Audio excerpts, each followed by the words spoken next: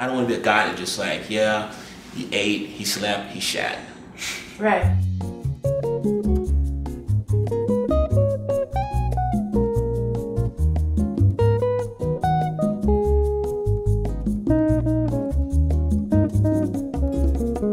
A friend of mine owed me a favor, so you know, we got a 3D printer, and it was killing me. The thing was fucking killing me. Sorry for cursing, but it was really, really killing me.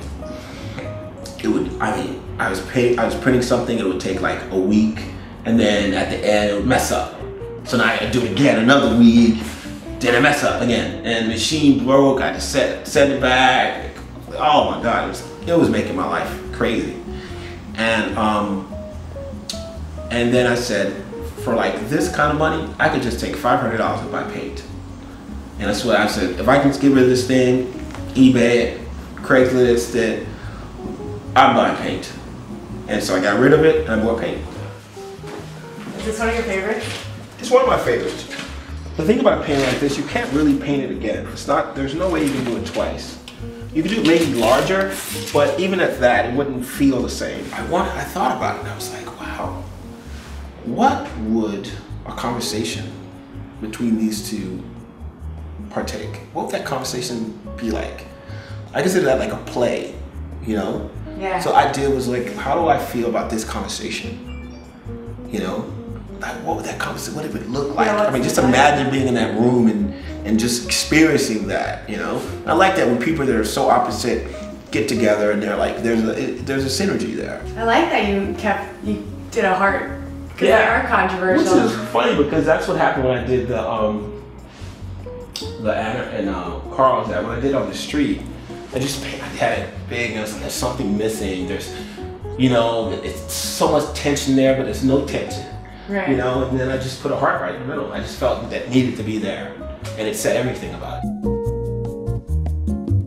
A friend of mine was in Italy, and he came over, and I was in Paris. He said, "Come to this party." So we went to this party, and it was just crazy. And we brought these guys that are from Paris there. They were like, "What's going on?"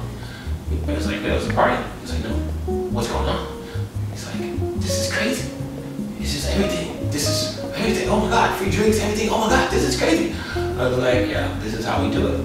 Yeah. You know, and Karl Lagerfeld just sitting, chilling in the corner, just like, you know, like this, looking out at everyone, like, yeah. And I was like, yeah. He's like, no, he was with some people, he was just more in his room, so. Yeah. And I remember that, like, I had that imprinted in my brain. So that's like the essence that you go off? Well, it was like, you know, I was like, this guy's cool. Yeah, you see the reality, and then there's a myth and there's a reality. Right. And so you're sitting there going like, wow, this guy's a cool guy, you know? And yeah. He's just chilling, you know? The aura. So I always had that image imprinted. Like, I'm gonna paint him one day.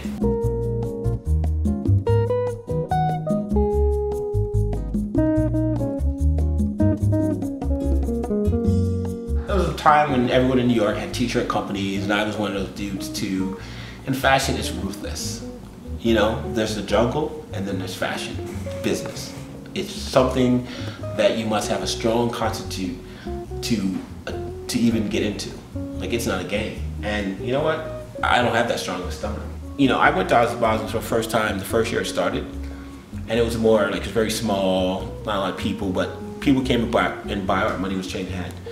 This year, oh my gosh, everybody and their mother was an artist, everybody. And it was just crazy. It was like Winter Music Festival.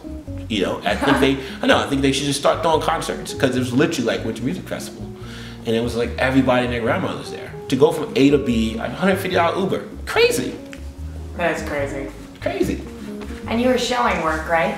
No, I did a collaboration with Italian Independent for their new store out there. I painted a piece out there for Lapo Klein.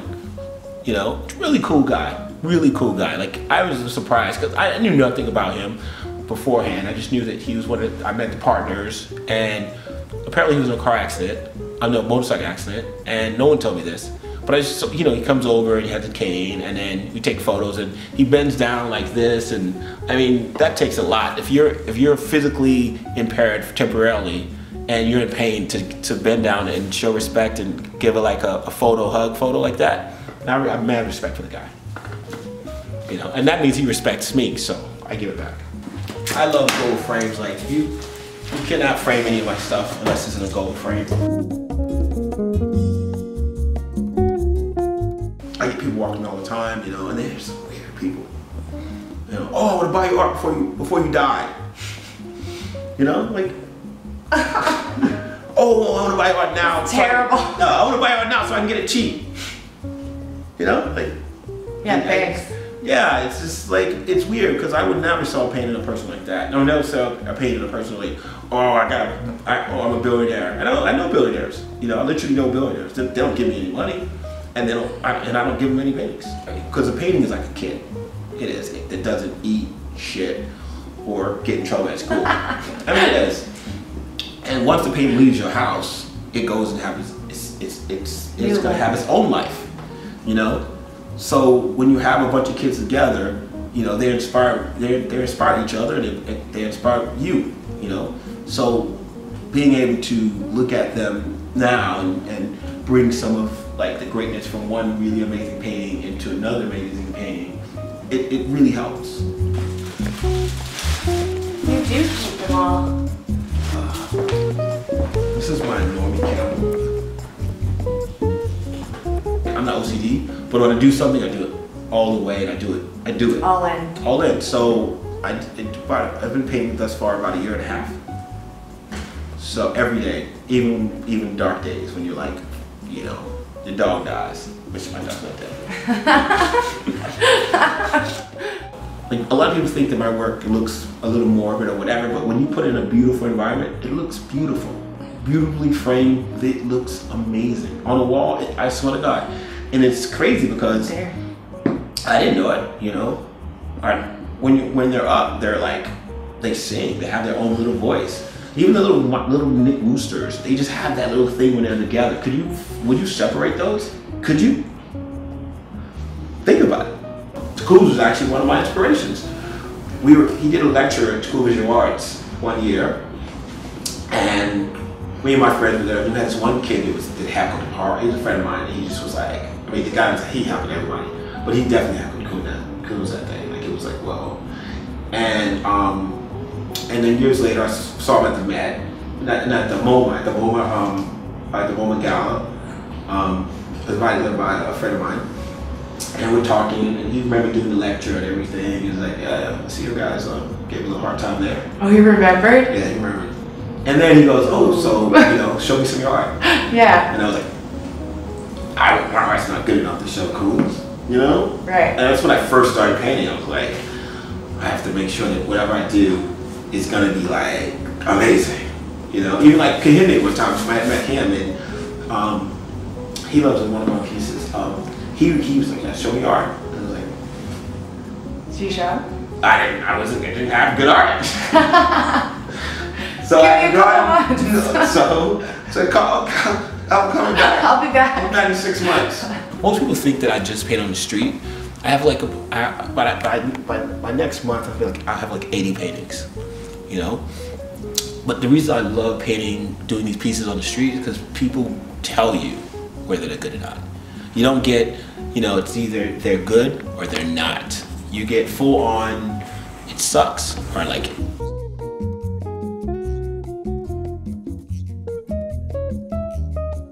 This is Bradley Theodore for News Cult TV.